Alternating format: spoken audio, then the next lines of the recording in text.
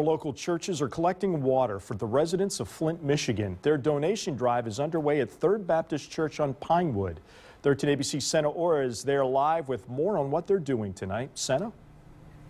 Well, Bill, the church here is in its final 30 minutes of collection for today. Now, people are donating bottled water as well as items like plastic dinnerware and cleansing wipes. Now, church members here plan on driving a truck full of these donations up north tomorrow, but will keep collecting items all next week. Reverend Letisa Calloway is originally from Flint, Michigan. She says what the whole city is going through is heartbreaking. A friend, Michelle McCaster, came up with the idea, and now 5 other churches are pitching in. Many tell us Michigan residents helped Toledoans out in our time of need during our water crisis and say now is the time to pay it forward.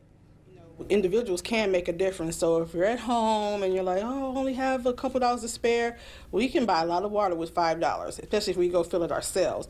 So anything, I want everybody to know that anything will be a blessing, and a contribution is greatly appreciated from the heart. And I remember when we had that crisis, I had to go to Ann Arbor to get water.